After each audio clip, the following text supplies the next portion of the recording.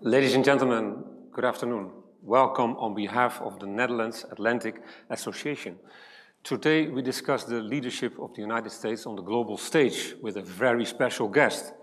He is the former commander of the Allied forces in Iraq and Afghanistan. He is a former CIA director and a highly respected American foreign policy expert with Dutch roots from Friesland. Please give a warm welcome to General David Petraeus. Thanks very much, Robert. Friesland Bapa. It's great to be back in the old country, even if it is only virtually. And wonderful to be with the Atlantic Association again. Thank you. Are you ready for a tour around the globe, General? You bet. Absolutely. What time were you in the gym this morning? 6:30. 6:30. And what did you do? A lot of fitness on a stationary bike and a variety of strength, flexibility, and aerobic activities. Okay, well, that sounds good. I hope you're in good shape. Ladies and gentlemen, we have a lot of ground to cover in only 1 hour. So questions like, what is the direction of American global leadership after the US decision to leave Afghanistan, after the chaotic evacuation from Kabul, and after the diplomatic row with France on AUKUS, defense deal between Australia, United States and United Kingdom? Is the United States shifting away from Europe and pivoting to Asia? And what does that mean for Western relations with China and Russia? And what does it mean for Europe's position? Now let's divide this in 4 parts. We start with the US leadership, then we'll move on to Afghanistan and the future of foreign interventions. We'll deal subsequently with China and Indo-Pacific. And we'll conclude with NATO and EU's strategic autonomy. So we have 15 minutes for each part with our guest, who is now physically in his apartment in New York City. We already have received some good questions, and I hope you will join us with more. Now, General, let's have a look at the American leadership first. The transatlantic relationship under the Biden administration has been dominated by severe tensions in recent months. Now, let me quote European Council President Charles Michel, who said about 1 month ago, after the mess in Kabul and after AUKUS, and he referred to the famous quote of Joe Biden, "America is back." Well, what Charles Michel said was, what does that mean? Is America back in America or somewhere else? We don't know. General Petraeus, do you understand these kind of statements? I do actually, yeah. In fact, I've actually been doing some international travel in the past month or so. I was in Warsaw 3 weeks ago for the Warsaw Security Forum. I'm on their board. I was in Rome the week after that. Each of these had a large number of defense ministers and other government officials and so forth. I thought that I generally understood, because I'm very close to a number of individuals in Europe. I understood the concerns that they had over what they perceived as a lack of consultation on the Afghanistan decision. And then, of course, with a special case of France with the Australia, UK, US nuclear submarine technology deal. But frankly, I found a lot more concern there than I had even expected before being back in Europe. Now, let me actually put this in context, though, because I think it's very important to understand how the Biden administration has been approaching foreign policy, noting that, of course, Joe Biden is a transatlanticist from the word go. He is a Munich Security Conference guy, even when he's not in government. And so that natural inclination is very, very strong. But I fully understand that the decision to withdraw from Afghanistan, when many of the European leaders just wanted to stay there, everybody recognized that it was not winnable, but you could manage it. And certainly managing even an imperfect, maddening, frustrating, corrupt, whatever government that was there is far better than obviously having the Taliban in charge. So that's the heart of this. But if you wind back to the beginning of the administration, President Biden, first of all, said, I think properly, foreign policy more than ever before begins at home. So we have to solidify the domestic foundation. You have to combat the pandemic, bring back the economy, invest in infrastructure, and reduce the hyper-partisanship, bring the country together to the extent that you can. Doing pretty well against the pandemic. Yeah, there was a Delta variant, but again, it just continues to gradually accumulate gradual successes against that. The economy is definitely coming back very strong. If anything, in fact, the worry is about maybe more persistent inflation than otherwise would be the case. The infrastructure, I think there will be ultimately 2 laws that are passed, 2 bills that will result in that. It'll be the result of a lot of wrangling and compromise. You know, whether the country can come back together again, we can come back to a bit later on. But the domestic foundation is the focus. And then they had a very carefully orchestrated set of moves, engaged the leaders in the Indo-Pacific region. So you had the Quad, you have all of our other allies and partners out there. Then came to Europe. He did the G7 in the UK summit, summit with the UK leader as well. The EU summit, the NATO summit, you know, summits everywhere, and then even a summit with Putin. And then the plan was together with everyone to have a coherent, comprehensive whole of governments with an S on the end approach to the most important relationship in the world, which is China. And then Afghanistan hit. And Afghanistan really just took, you know, as we say, the oxygen out of the room. Everything was focused on that chaotic evacuation. There's a lot of questions. We can talk about that in a subsequent session. But clearly that really jolted the U.S. It derailed what was a pretty smooth working, orchestrated effort, again, focused on the rebalance to Asia, not a pivot. We're not pivoting away from Europe. You are rebalancing the focus to the Indo-Pacific, even as you are still maintaining very strong ties with Europe, the transatlantic, and all the rest of this in other places around the world. And in everywhere else where there are Islamist extremists, we are doing what we should do, which is keep an eye and pressure on them, disrupting and degrading their capabilities whenever it appears that they could carry out attacks beyond the domestic situations, and helping in those as well to the host nation governments. But Afghanistan obviously is the one that, again, pulled this off track. And to add to that, of course, then you have the dents in the relationship with France, which, let's remember, is our longest standing ally. Had it not been for the French blockading Yorktown, we would not have won the Battle of Yorktown in 1781 and wouldn't have had the Paris peace treaty in 1783, which again gave us our independence from the Great Britain. So that's where we are. And clearly it is incumbent, and I can tell you, I can affirm to you, because I have heard from at least 2 of the 3, that the Secretary of State, the National Security Advisor, Secretary of Defense, and Biden himself all recognize that they need now to shore back up this crucial relationship with our NATO allies and partners above all, so that you get back to, again, the focus on the coherent, comprehensive whole of governments approach to China. They know they need to do that. They have been doing it. You saw where they all were 2 and 3 weeks ago, all in Paris and Brussels and all the other places in Europe. The Secretary of Defense has just been out in Eastern Europe as well. They're working on that. But again, unfortunately, Afghanistan is going to be with us, and that remains a bruise to this crucial relationship. Okay, but let me refer to AUKUS, what Michel said on that. He said, the elementary principles for allies are transparency and trust, and it goes together. And what do we observe? We are observing a lack of transparency and loyalty.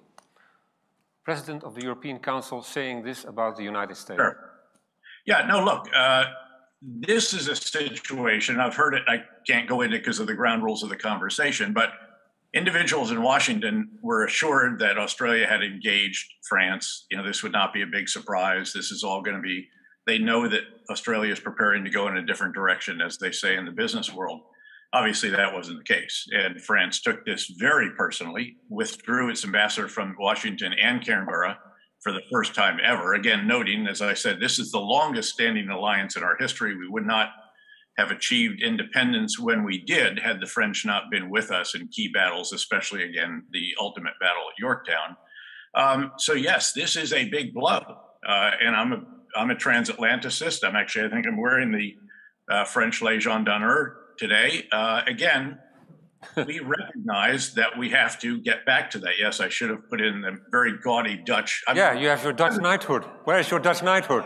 come on. It's too, the Dutch are generally very simple, frugal, Also, that thing it's got all kinds of little curly cues on it. So again, it's a little bit much for New York. You love orange. Yeah. So do I. So again, there is a recognition in Washington. There is an appreciation for the bruises from Afghanistan and AUKUS, and the key leaders, the key department heads, Department of State, Department of Defense, National Security Advisor, President, all recognize this. And they have done a great deal to try to mitigate further damage and to ameliorate the damage that has been done. But there's an awareness of it, and they know that they have to show. Because look, the problem here is that with Afghanistan, we gave China an issue that they could use, and they could say, we told you the U.S. is a power in decline, and we told you that they're an unreliable partner. And see what happened in Afghanistan. And of course, they say that to those in that region in particular. Well, we got a question from Frank Teunissen, D66 Defense, and he is asking, is the Biden administration sufficiently interested in restoring confidence? Oh, very much so. It has to. Again, no, there's no doubt on your side on this. None. Keep in mind that, again, let me give you the sort of metaphorical image of what the United States uniquely is. The U.S. is the guy in the circus who gets a plate on a stick and gets it spinning. And then he goes over and gets another plate, puts that on a stick, gets it spinning. Pretty soon, you got all these plates on these sticks. Some are much bigger than others. The plate which represents the U.S. and allied and partner relationship with China is bigger than all the other plates in the circus tent put together. But you still have to keep all those plates spinning. The U.S. knows that it cannot do that alone. It knows that it certainly wants to exercise leadership. I mean, that's what Biden meant by the U.S.'s back. But it also recognizes that it has to already shore up confidence in the actions of the United States. Yeah. Because, again, you want to get this biggest plate. This is crucial, but you also have to keep all the other plates spinning. So there's other plates. There's North Korea, there's Russia, there's Iran, there's Islamist extremists, there's cyber threats, there's even domestic populism. I mean, all kinds of challenges. And the U.S. uniquely, I think, has to keep all of these different plates spinning, using in different cases this ally or that ally or partners or alliance together, which it's trying to do. And that's the way, I think, to understand what it is that this administration is trying to do in particular, noting again the overriding importance of the coherent, comprehensive whole of governments, S on the end, policy approach to China. That's the most important relationship in the world. Okay. Nevertheless, many Europeans are confused and are asking themselves the question, to what extent is Biden's foreign policy really different from Trump's? Oh, I think it's different in apart from the multilateral part, which we all see, of course. Oh, I mean, that's not a trivial part. I mean, he is a believer in multilateral organizations and alliances to a much greater extent than was the previous president. Let's recognize. So he went back into the World Health Organization. We went back to the Paris Climate Accord. We're going to be on the human rights element of the UN, trying to get back to the Iran nuclear deal, embrace NATO, embrace the EU, embrace the G7. And there are then substantive differences, concern about climate, a slightly different approach to the pandemic. All of this, I think there are quite significant changes, although I think it is fair to argue, as the Council on Foreign Relations President Richard Haass has, that there are a number of elements of continuity in our foreign policy as well. I mean, he is continuing a variety of different initiatives, and probably the most important would have to do with some of the issues involving trade with China, tariffs, entities lists, and so forth, which are not trivial to those in the business community, I can tell you. So as always, there are elements of change and also elements of continuity in American foreign policy from administration to administration. But I do think that some of these differences are really quite significant, and they are both, in a sense, philosophical about organizations, allies, partners, and so forth, and they are substance about certain issues on which there are real differences of opinion. In particular, again, climate would be one of those. Democracy and ideals and freedoms and all the rest, probably a bit of another. And of course, so we have the climate meeting that is coming up in Glasgow. You have the summit of the democracies and so forth, which President Biden will host. Again, these are, I think, substantively different from what a second term of a Trump presidency would have brought us. Okay. We have a question of Laura Oostdam, and she asked, will Biden lead by example, as he has promised, or will his foreign policy goals fall victim to rising domestic discontent and political polarization? What do you think? Well, I think there are always challenges to campaign rhetoric when you actually end up in the White House. And you can see that, let's just take our relationship with Egypt. It's easy to be critical of Egypt on the campaign trail. But of course, when you're actually in office and you need to deal with the reality on the ground and you recognize, again, the nuances, the complexities, the fact that you've never seen such a good relationship between Israel and Egypt, that is not a trivial issue, and the other factors that are here, and you then start to make some modifications and you have to adjust to realities. And we have seen that again in a number of different cases, specific cases involving specific countries. Nord Stream 2.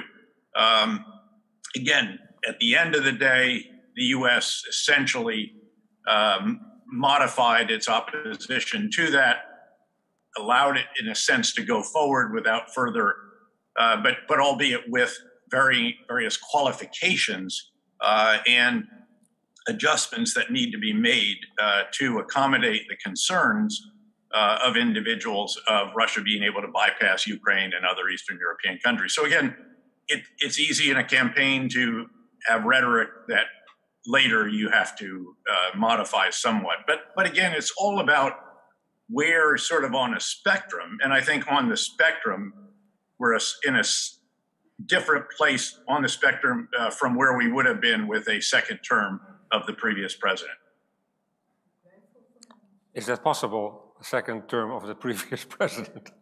Because many people are worried about it in Europe and also in the United States. Everybody has read Robert Kagan's alarming piece in the Washington Post. What is your take on this?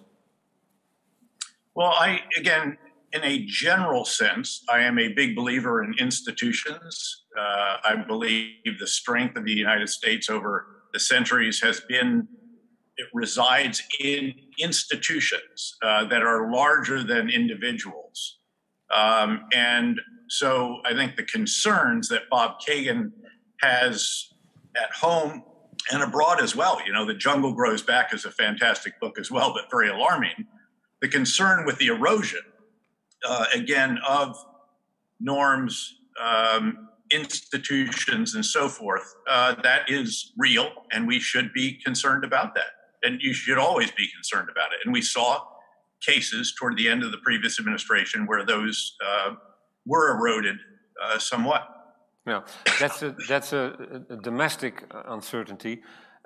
We also have an international uncertainty. We live in an era of great power competition. Don't you think that the rise of leaders like Putin and Xi Jinping have created a new reality that America has no longer the position to dictate or determine the outcome of events as it used to do? Well, first of all, I'm not sure I would completely embrace the idea that the U.S. has had the ability to dictate events. Certainly there was that period of the so-called unipolar moment that followed the collapse of the Soviet Union. Of course, this whole thesis that was captured in Francis Fukuyama's great article in 1989, I think it was, the end of history. But, Francis Fukuyama has then more recently said, well, history is back. And the systemic competition that he wrote about between Western democratically elected governance and free market economics against the Soviet communist government and a command economy, which again collapsed of its own weight, which he predicted, of course, 6 or 12 months in advance. And got a book deal out of it and all the rest of that, deservedly. But more recently, he said, well, again, systemic competition is back. And China's Communist Party, quite impressive technocratic leadership, certainly without the number of the freedoms and so forth that we embrace. And their hyper-competitive free market economy, albeit now one with state-owned enterprises once again getting a fairly considerable degree of prominence in terms of funding and so forth, and some state intervention there. But again, they achieved, and now 42 years, I guess it is, when Deng Xiaoping welcomed the world to China, they achieved economic growth that has never been seen remotely before, albeit now facing a number of different challenges, slowing growth, demographic decline, and a variety of other issues as they evolve, and have to escape the middle income trap and all the rest of that. We'll get to China later. Is there anybody in the room here that has a question for the general on American leadership? I think I would like to have a short question. Because of the time, we should really refrain from statements. If you have a pointed question, just wait for the mic and then. Robert, thank you very much. In general, thank you very much. Could you please introduce yourself? Kees van Rij, I'm a former ambassador of the Netherlands. I wanted to ask about Russia, because you didn't mention it as one of the blocks to be discussed. The general mentioned, I think briefly Putin, or you did, but how do we see our relation with Russia? Certainly since diplomatic relations between NATO and Russia have been broken since a few days. Okay. Well, obviously, it's a very, very difficult relationship. Putin has, he is somebody who truly does believe what he said in the previous century, that the worst day in the history of mankind was the day in which the Soviet Union collapsed. And he actually means that. And he has essentially been trying ever since in his various positions to restore Russia and to reestablish whatever of the Soviet Union that he can reestablish, perhaps the Russian Empire and so forth, and has pursued a variety of economic, security, and other initiatives to try to do that. Not many of these have, achieved much. The Eurasia Economic Union, for example, is not even a pale carbon copy of the EU. But nonetheless, of course, he invaded the Donbass, Crimea occupation, active in Syria, active in Libya, and active in a variety of other locations, most of which are not helpful to what it is that we and our allies and partners in Europe in particular are trying to do. I mean, I guess we should be thankful that he's the greatest gift to NATO since the end of the Cold War. And again, NATO has a very significant reason to live, if you will, in part because of the aggressive actions of Putin. And indeed, the unifying feature of NATO, especially now that we're out of Afghanistan, there's certainly some other out-of-area missions, including a train and equip mission in Baghdad and so forth. But the real focus is on how to ensure that we deter Russia and that there is no smash and grab in the Baltics. And of course, what was interesting about the previous administration, the Trump administration, largely continued all of the initiatives that were begun under the Obama administration when it came to having to deal with Russia in various ways. And that remains true with the Biden administration, with probably a little bit more emphasis on support for Ukraine. In fact, our Secretary of Defense was just there, General Lloyd Austin. But of course, we have the battalions, the battle groups in the 3 Baltic states. The U.S. are in each one of those. I was just in Poland, as I mentioned, there's better part of a brigade that is out there. And there's a new NATO headquarters to push, in a sense, the logistics and all the means that we would need out further east from where they used to be focused on the inter-German border. And you've even seen a maritime command that has been reestablished as well, all in reaction to aggressive activities by Putin and Russia. And he has indeed resourced a number of his military units. They are quite capable.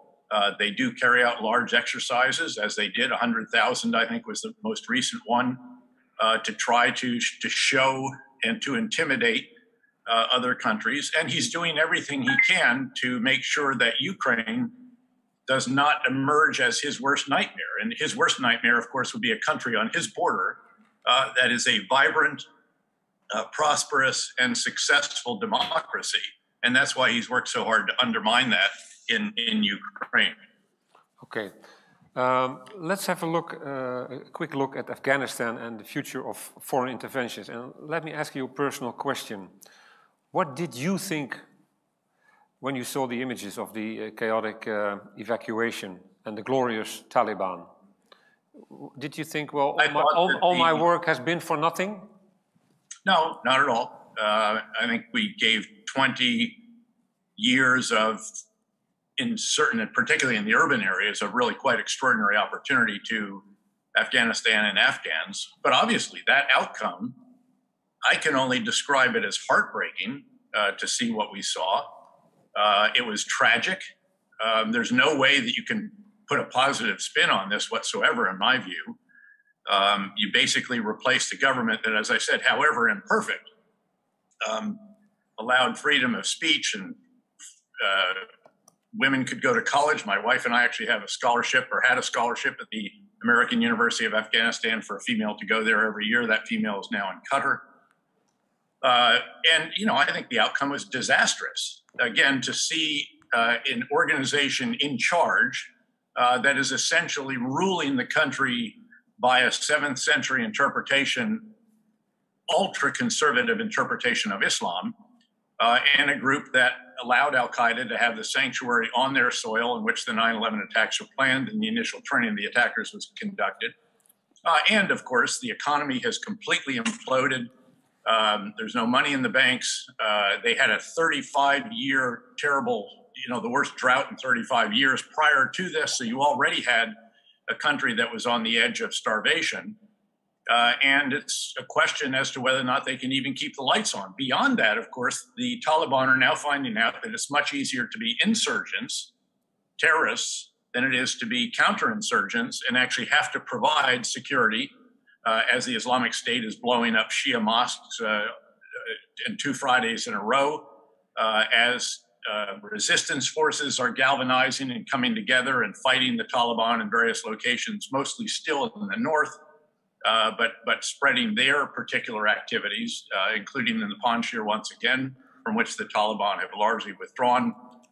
And of course, the prospect of al-Qaeda, and even the prospect of internal disputes between the Afghan Taliban Mullah Baradar and, say, the Haqqani network. And Mullah Baradar, of course, has gone to Kandahar.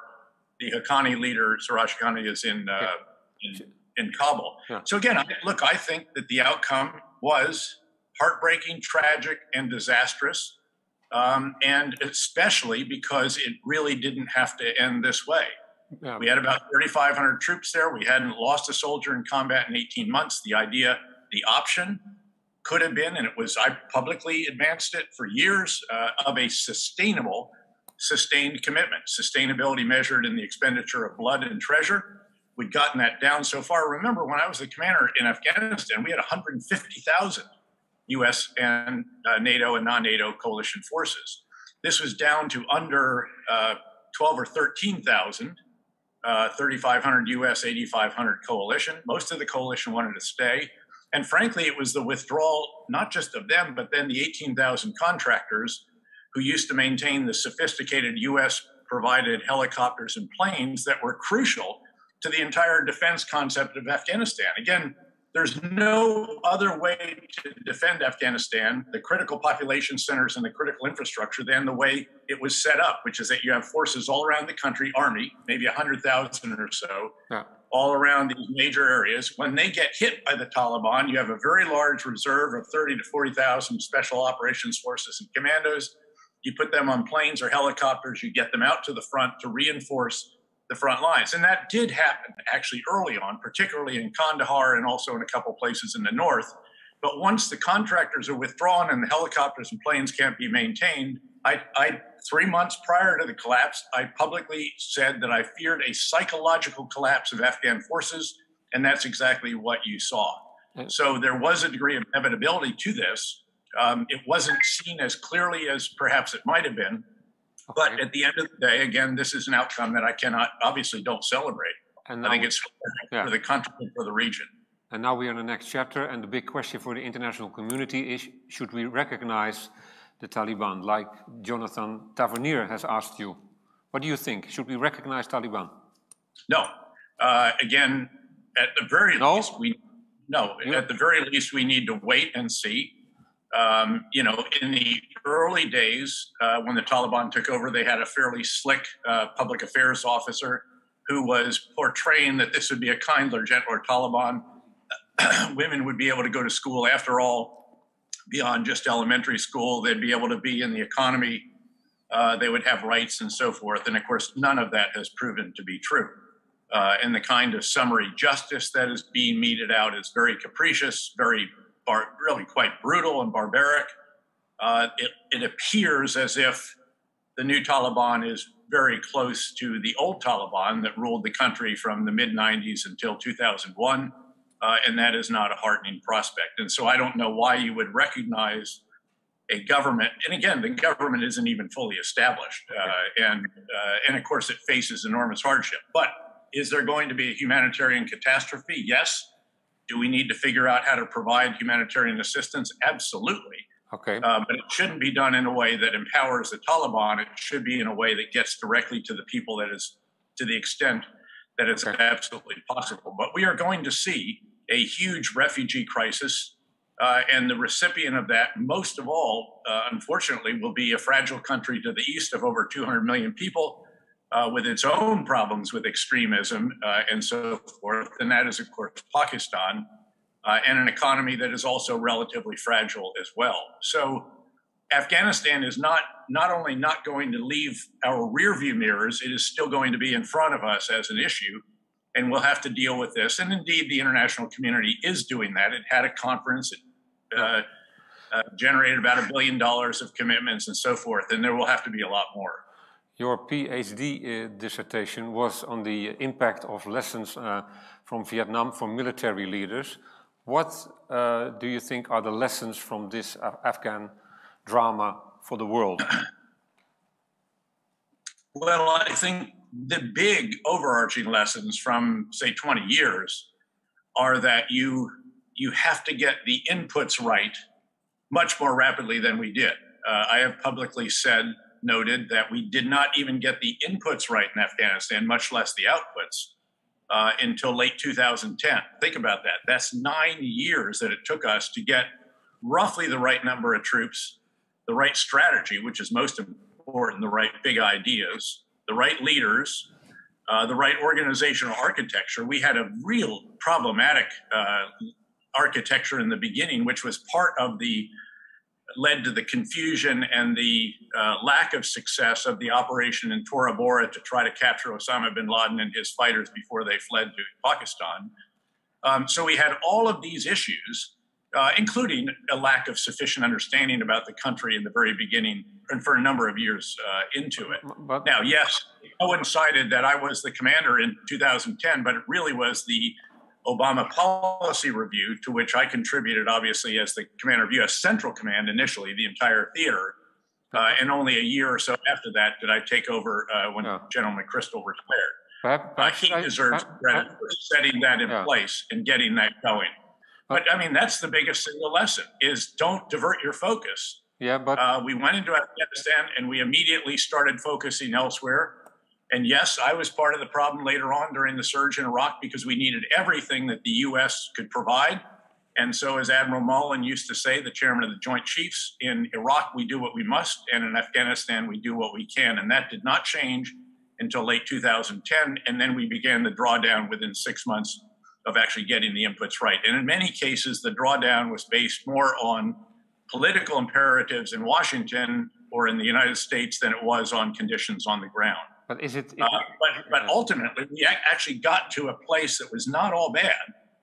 We figured out how to do this with 3,500 troops and a lot of drones and air support for Afghan forces who were doing the fighting and taking the casualties on the front lines. It is their country, and they were fighting. By the way, the idea that the Afghans wouldn't fight for their country was that's just absolutely not true, and it's not fair. something like 26 or 27 times as many Afghans died as did Americans. So they took enormous casualties. My question is it the end of nation building? No.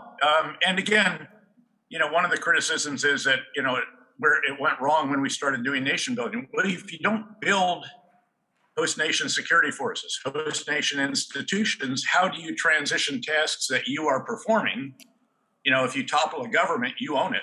And the same thing in Iraq, you have to do. Now, did we go overboard with some nation building? Certainly. Did we build structures that were more Western design and therefore require lots of power and air conditioning and flat screen TVs than should have been for the Afghans? Of course, we made a number of mistakes in that regard.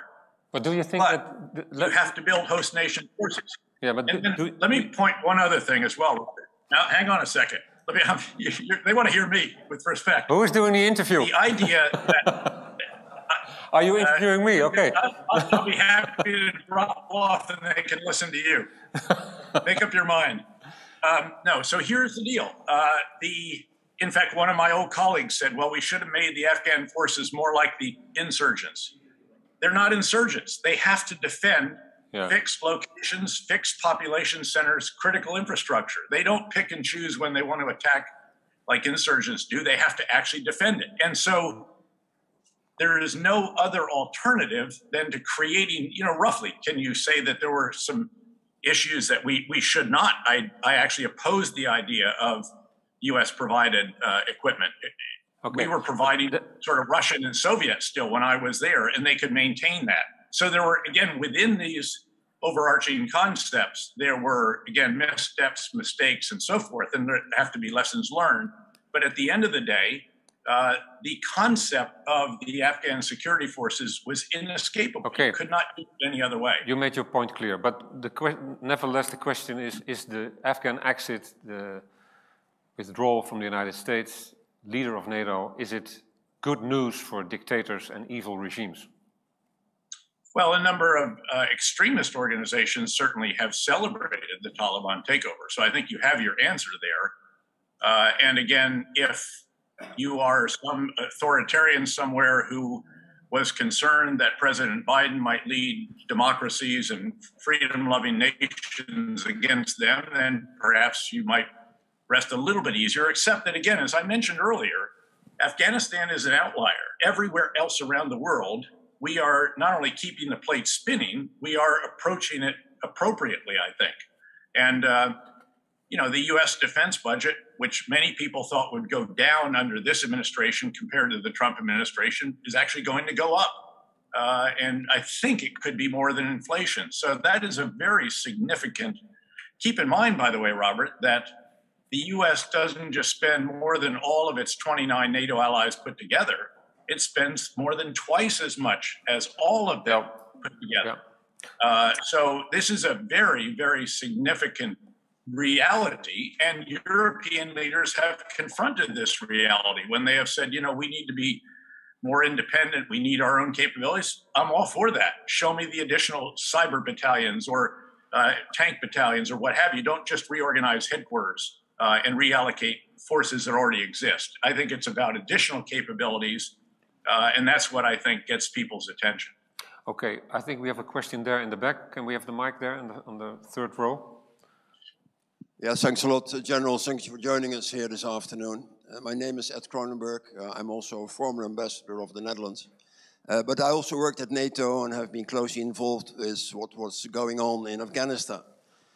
In hindsight, I'm wondering whether the Enduring Freedom mission and the ISAF mission were compatible. Because I realize now that when working at NATO and dealing with ISAF, we didn't know a lot about what was going on under Enduring Freedom. And maybe that's been one of the root causes of why things went wrong in the first place. Thank you. With respect, Ambassador, I'm not sure I agree. Once we got the right organizational architecture, where you had COM ISAF, who is reporting to a NATO operational chain of command, and also COM U.S. Forces Afghanistan, which is what you're probably... Enduring Freedom actually was just the name of a campaign for all U.S. forces.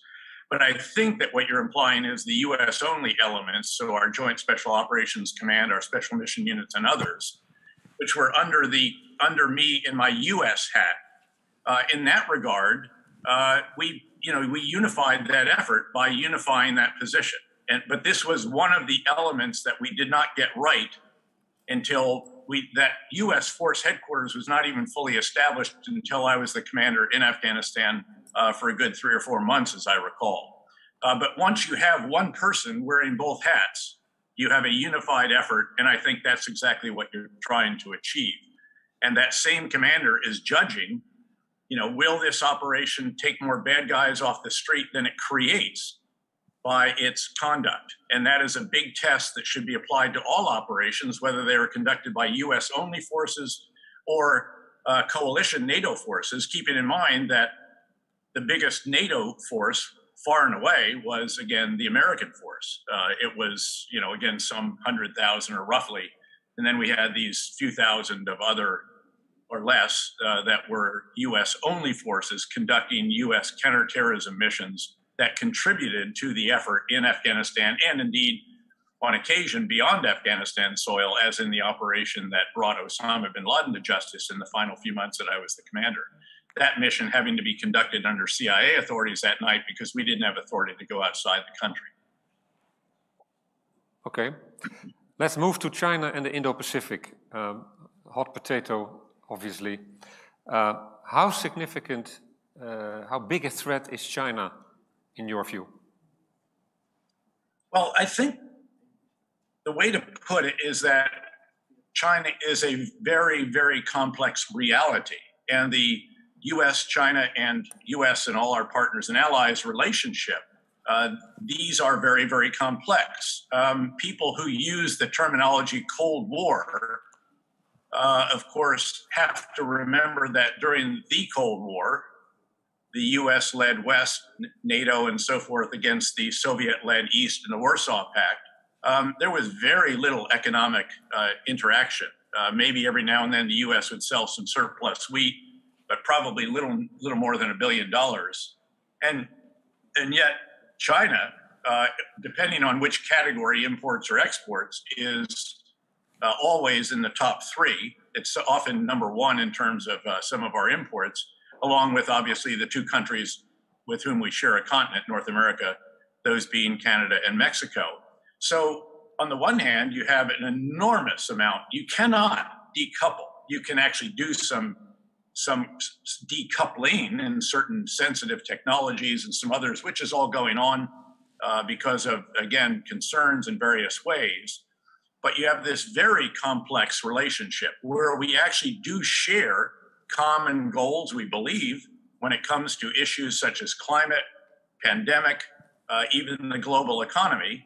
But then there are obviously areas of very intense competition, some in the economic sphere, trade, and so forth, and even in terms of systemic competition. And then, of course, there is the potential that China could be an adversary. And of course, that's where we have to focus intently to make sure that this coherent, comprehensive whole of government's approach shores up deterrence. And deterrence, as you all know, is a function of a potential adversary's assessment of your capabilities and of your willingness to employ them. And so in the sense that Afghanistan, to come back to it, shows that maybe our will is not what we would like to think it is, that's where you've got to be very, very careful. And this is something that, again, the leaders in Washington are keenly aware that our credibility has to be solid when it comes to the Indo-Pacific. And this is the focus of this administration. Okay. Again, the biggest plate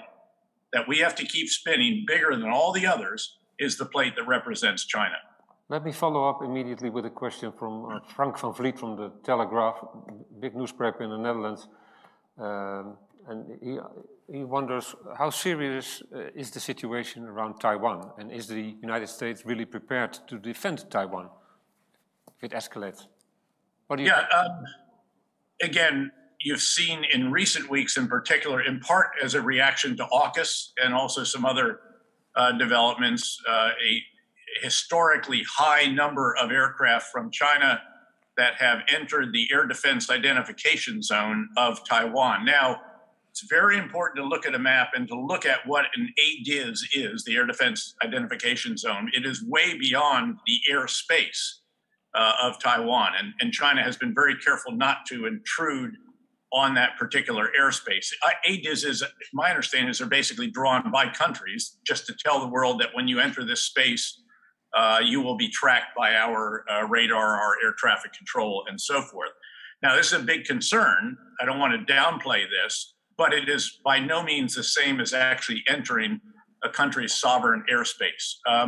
And so, yeah, that's, that has to be a concern. And those in Washington have rightly issued statements about that concern to make sure that China is aware of our reaction to that. There's a variety of approaches with Taiwan in terms of additional arms sales and to all of the other countries that are on the maritime periphery of the first island chain and the second island chain as well. But again, the focus, this is what I keep coming back to, the entire focus of U.S. policy, first and foremost, while keeping all the other plates spinning, is this particular relationship, because it is the most important in the world. And obviously, Taiwan is a potential flashpoint in that relationship. And everyone has to be very careful to avoid miscalculation, mistake, misperception that could ultimately then explode into real conflict. And again, there's a keen awareness of that in Washington, and I would add in other capitals around the world. But is the United States willing to defend Taiwan? Again, the U.S. is never, as you know, there is a degree of what might be termed constructive ambiguity to that. I think all officials are extra careful, even former officials, in commenting on that. And so I'm not going to get into that. But if you listen to, say, our national security advisor or Secretary of State on that issue, they are always very precise how they state that, and they do not answer that directly because of this built-in degree of ambiguity that exists on this issue. Is there any role in that region for Europe? Because the AUKUS deal, isn't that a proof that the United States and the other involved countries are not thinking of Europe? The EU. Is the UK not in Europe still? Well, it's not a member of the EU anymore. But I think Europe is a bigger description than the EU. No, well, the EU, people inside in the EU think that they were neglected, not only France. Well, again, this is a deal between Australia, UK, Europe, and the United States. Certainly, again, as I mentioned up front, there is a keen awareness that bruised the longest standing alliance that the U.S. has had. The country that in our hour of greatest peril enabled us to achieve our independence. And that is they keenly felt in Washington. And again, keep in mind, Tony Blinken grew up in Paris. I mean, he's a Francophile. He is a fluent French speaker. So they know this. They're trying to remedy the situation. And again, I think there was just a lack of appreciation for the insufficient communication that had taken place between Canberra and Paris. That's sort of a one-off, though, Robert. I think that will go into the rearview mirror. No, but whether Europe, and it's not in this case just the EU or even the UK or other countries, it's about specific countries and their relationship with China. And you will remember that Chancellor Merkel, in her final few months last year, as the head, again, the rotational head, if you will, of the EU, got the investment deal done with China. And then because of statements by Chinese diplomats, that deal was put on hold. Again, clearly, the US and the EU have to work together when it comes, keep coming back, Robert, to that biggest of the big idea, whole of governments with an S on the end. That includes allies and partners all around the world, not just those in the Indo-Pacific or those in the Quad, but all of them around the world, because that's what it will take to have the kind of united action that can hopefully influence key issues when it comes to Beijing and the leadership in China. Okay. Is there anybody in the room with a question on China? Yes, hello, my name is Stefan Alonso. I'm from the Dutch daily newspaper NRC. I would like to ask you, you just called Putin the greatest gift to NATO. I was wondering if maybe the United States and the positioning that it has right now in the repositioning in the world is the greatest gift to Europe, because there is a lot of talk about strategic autonomy, that we should be more independent in a way. I would like to know your view on this. Do you think that strategic autonomy is a realistic endeavor in Europe, and what does Europe need to do to reach it?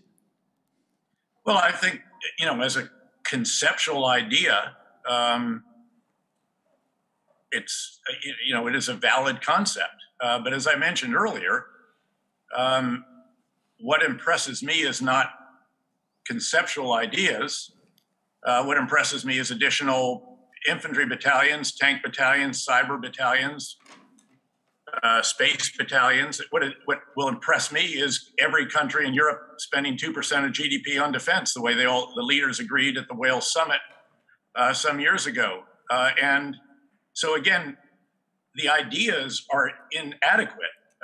They have to be operationalized. And the reality, as I mentioned earlier, this is why I stated that fact, which is inescapable, that the US doesn't just spend more than all of its 29 NATO allies together.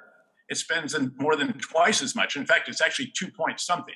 Now, don't get me wrong. There is additional spending that has taken place in recent years as a result of a variety of factors, the commitments at the Wales summit, the economic recovery following the Great Recession that enabled European countries to do more.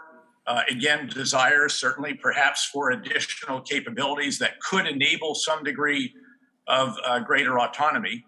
But the reality is that when the United States decided to leave Afghanistan and to withdraw its 3,500 troops, there really wasn't an alternative. All 8,500 coalition forces essentially had to pull out because the US is the foundation piece for most of the significant efforts around the world. There are some exceptions. Mali is an exception, although even there with the French leadership, you have 1,000 US troops that are contributing to that. And even there, it's not clear that the effort will be maintained because of, again, the kinds of difficulty with strategic patience that are required in these types of situations. So again, look, I was a speechwriter for the Supreme Allied Commander all the way back when I was a major. I was a lieutenant in Cold War Europe. I was a major in Cold War Europe. I was a 1-star, 3-star, 4-star NATO officer, dual hatted always with a U.S. position. I've heard and been to the North Atlantic Council and so forth. I was the executive, the chairman of the Joint Chiefs of Staff, would sit in the NATO Military Committee. I have heard endless talk of, again, European security initiatives, European autonomy, et cetera, but just tell me how many additional forces are going to be generated and funded and resourced and maintained, by the way, because it's not even enough just to have the planes. They actually have to be operational. And you'll recall that one of the largest economy in Europe some years ago had an aircraft fleet and ships and so forth that were not at the kind of operational readiness that is necessary. So again, color me just a little bit. We have a motto, a state in the United States. The motto is show me. And I'm in the show me camp. When I show me what actually is going to be generated in addition.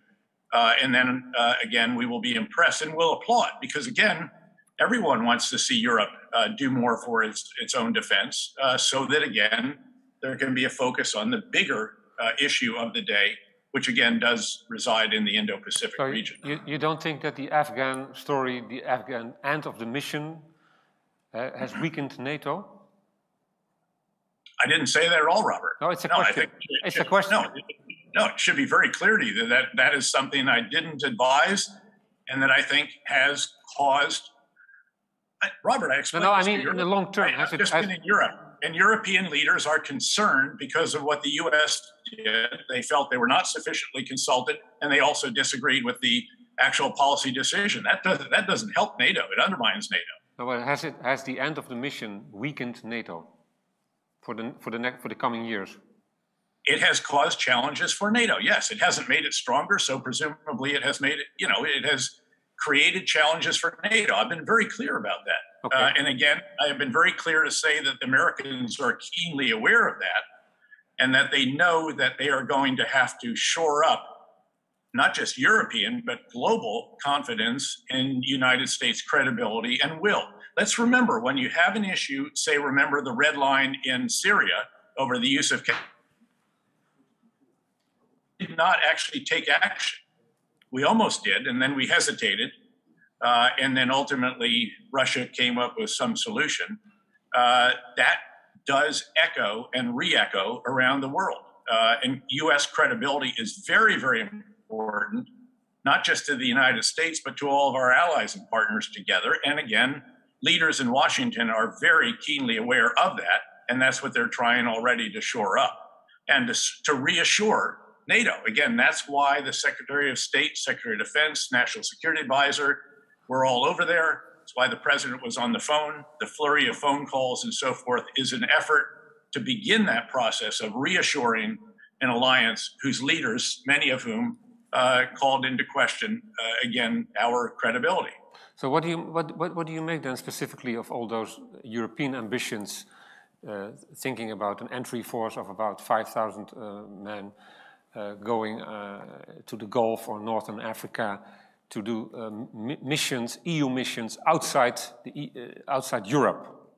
What do you make of that? Is that a credible European defense initiative? Conceptually, again, there are valid missions. Obviously, some of the issues that the EU has had, if you think about the biggest challenge to domestic, to our NATO partners, our allies, in recent years, I think among the very biggest challenges that they have faced was that which resulted from the exodus of millions of Syrians from their country because of the civil war, the brutal civil war prosecuted by the murderous Bashar al-Assad. And that caused the largest challenges to the democracies of our NATO allies. So refugee issues are huge. The EU has sought to do a lot about that, of course. Again, still always wrangling, and democracy is messy, but the EU border force and a variety of other initiatives to try to control that flow and so forth, initiatives in the source countries. Is a force there? Could a force be used for something? Well, conceivably. But again, does it really have the wherewithal to do something meaningful? Again, without actually seeing what the force is, understanding what the authorities are, and so forth. I was just with the chairman of in a sense, the military committee for the EU force, a great Italian four-star on stage in Rome last week. Again, General Claudio Graziano, who I knew when he was, I think, the army chief and then the chief of defense staff in Italy when I was in Afghanistan, I believe. We had a good conversation about this. But the question is, again, what will the actual forces be? How quickly can they be committed? Do nations still have to go through a commitment process? What will the resourcing be for them? What missions will they undertake? Again, it's all so conceptual right now as to, I think, defy any kind of judgment about what it is they might do. And the European Union becoming a global political player and perhaps a military player, that's also very conceptual for you? I mean, the EU is a global political player. You think so? Oh, absolutely. Sure. I mean, you look at any major diplomatic endeavor, whether it's the Iran nuclear accord or anything else. And again, the EU High Representative has been a significant participant in those kinds of endeavors. Again, the military is a bit different. It is not set up yet, certainly the way that NATO is. And I'm not sure, again, keeping in mind that the linchpin, the foundation, the keystone of NATO is US. And arguably even North American, because Canada is not a European country, needless to say. So that without that particular keystone, then I think it's, again, it very much remains to be seen at the least. But again, look, Americans generally applaud anything additional that Europeans want to do. And there are plenty of still issues within the greater European continent. If you look at the former Yugoslavia and you look at the recent challenge that was had in Kosovo. You look at the continuing issues that plague some of the other former Yugoslav countries. You look at some challenges, and not to mention the challenges that are posed, say, by a Viktor Orban in Hungary. Okay. I saw a question on the second row. You can bring the mic there. Thank you. My name is René Cuperus from the Klingendahl International Institute. I have a question about domestic politics in the US. In Europe, one of the worries is to what extent is America a reliable ally in the long run, given the domestic polarization and political problems in the US in the near future? Is that also one of the problems for NATO, maybe? Well, it depends on the issue, I think, because I think something that is lost perhaps on the rest of the world is that there is actually bipartisan consensus on the biggest of the big ideas that I have described, which is, again, the need for a coherent, comprehensive whole of government's approach to China. And again, that is across the aisle. That is bipartisan, and it is not just bipartisan on Capitol Hill or in Washington, D.C., it is bipartisan broadly throughout the country. And of course, the previous administration really did change the conversation on that particular issue, and it has remained on that issue as well. Now, then if you get into specific other issues, again, I'd almost have to work down a list of those issues as to whether or not, I think there's still a bipartisan consensus that we need to keep an eye and pressure on, always in support of host nation forces, on Islamist extremists, wherever they may be. You need to have a sustainable approach to that, to be sure, whether it's Syria, Iraq, Somalia, Mali, West Africa, other places in Africa, elsewhere in Asia, Southeast Asia, and so forth. So again, I'd have to walk down the different issues and ask, whether there is bipartisan consensus on it or not. I don't think that looking from the outside at the partisanship that we do see, which is very, very fierce, I don't think that necessarily translates into really partisan debates on foreign policy issues writ large. And I think you'd actually find there's probably more consensus on the really big issues than you might actually realize. And that would involve, I think, NATO and our European allies and partners in particular. Okay, let me follow up on this. How should Europe, or the EU, as you may prefer, prepare for a possible return of Trump in 3 years? Is there any need to prepare? Look, first of all, 3 years in United States politics is an eternity. We're still a year away from the midterm. That's a clever answer. And again, our democracy is noisy. It is amplified by social media, which is amplified by news channels that sort of cater to different parts of the political spectrum. All of this does make this a more, again, just a it's almost a cacophony of these different, and you have to step back from that a bit, I think. Try to get a bit of perspective, try to understand, again, where there is actual possibility of bipartisan action. But again, speculating about 3 years from now, much less 1 year from now. I mean, let's just watch the gubernatorial election in Virginia. Okay, but first, it takes place in November. And again, as to whether someone should, quote, prepare for it, I mean, that's somewhat nonsensical. But that your eternity could be helpful for Europe, because Europe is always, it's not acting very fast. So how could Europe use those 3 years to prepare for a possible return of Trump? I wouldn't even speculate on that. No? I mean, these this is just so hypothetical as to be not very valuable. Okay. I mean, there's so much waiting, to people waiting. I mean, there are legal cases. There are all these other developments that could have profound implications for 2024. And again, until those are resolved. It's just senseless to try to speculate. The French would say we would need to push for strategic autonomy.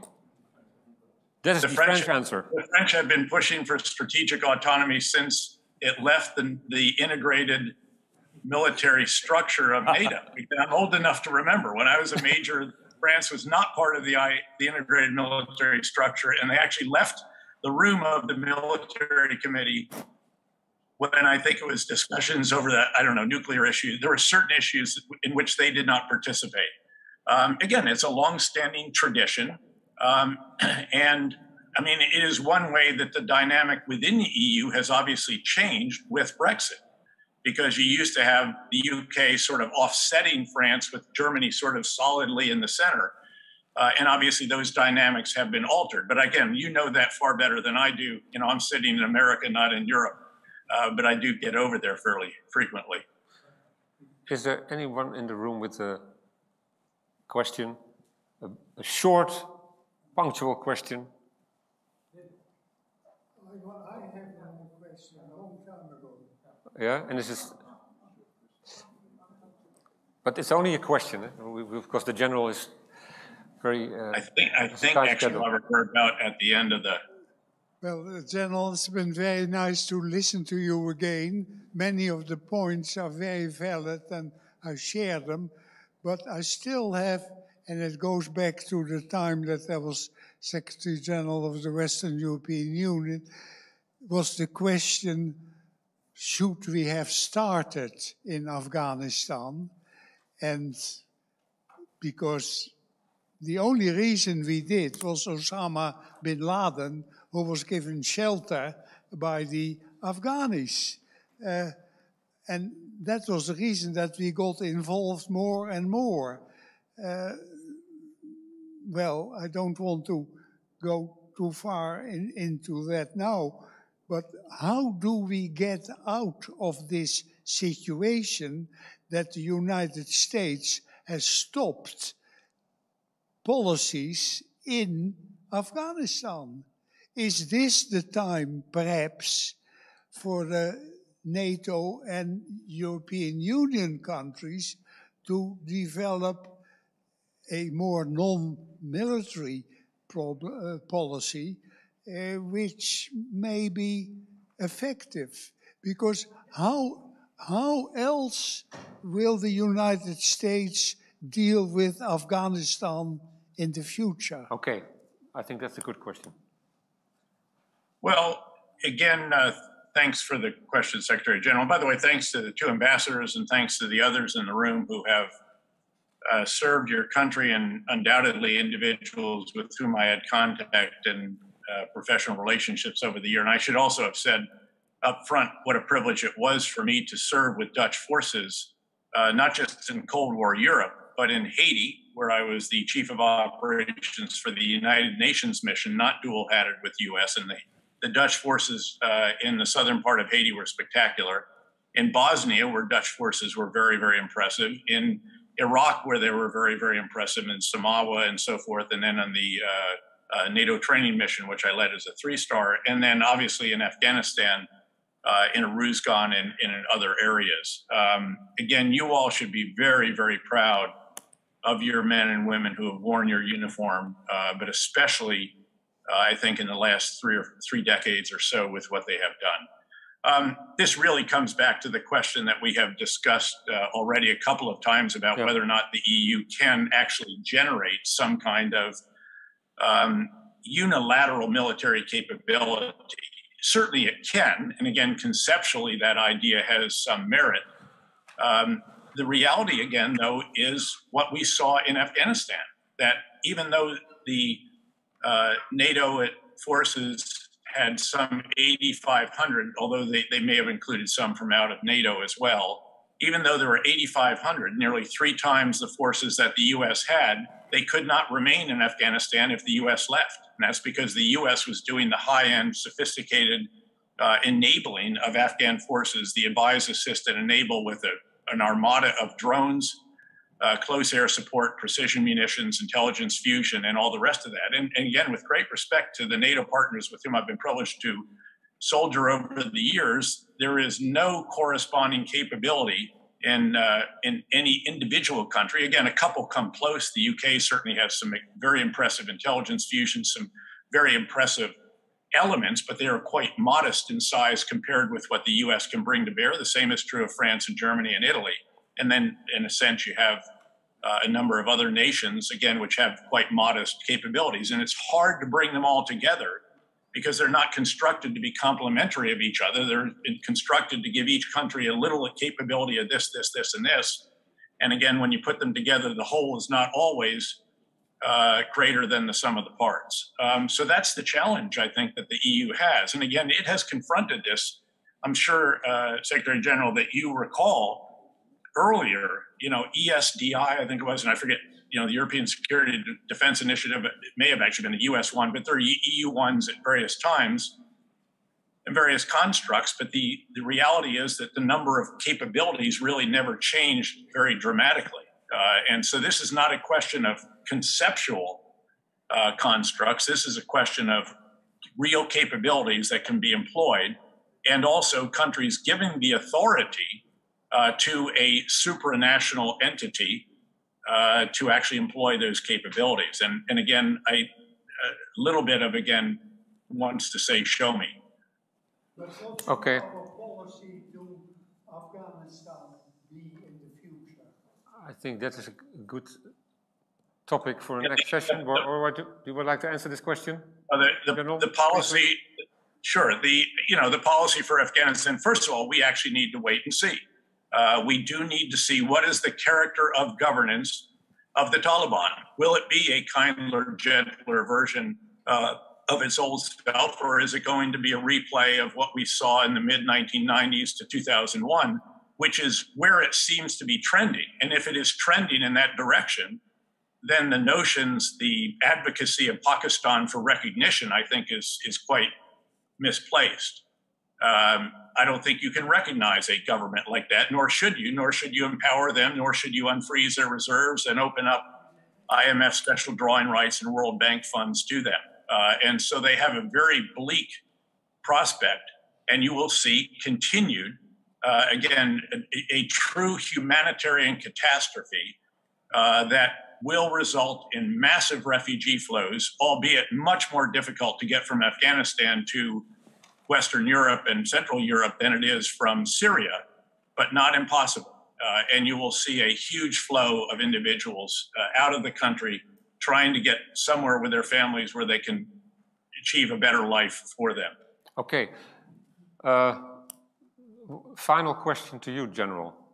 Yes. When we met last time, I think it was in Brussels in 2017, you were mentioned for 4 posts in the Trump administration.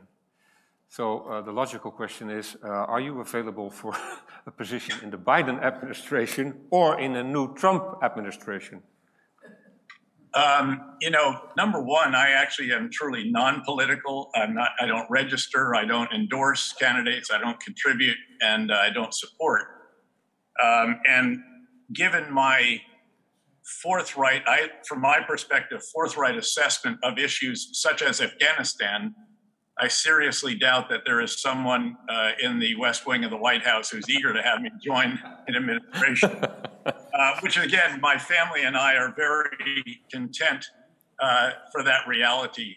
I've been incredibly fortunate in my post-government life to be a partner in KKR, to have a variety of academic pursuits, to be a personal venture capitalist, to be on boards, and to have a stimulating,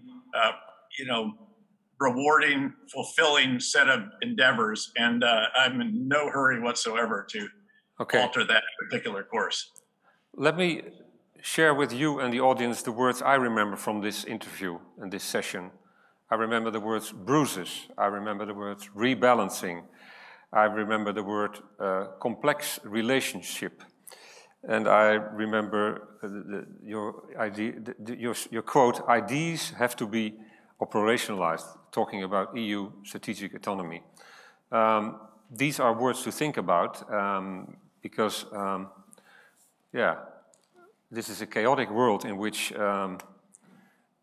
big power competition is back. Nobody can really predict how China and Russia will deal with future American leadership and will deal with a European Union searching for the geopolitical role on the world stage.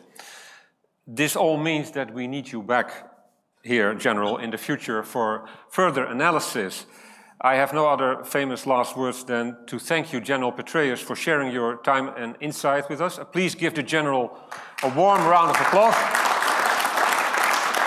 Well, thank you so much, Robert. It really is a pleasure to be back with you and a privilege. And I very much look forward to being back in the old country. That is a term of endearment in my family, not a pejorative term, but it'll be wonderful to be back in the old country. And until then, Friesland Bapa. Okay. Thank you. Thank you very much, General Petraeus, and thank you all here for being here, and see you next time. Thank you.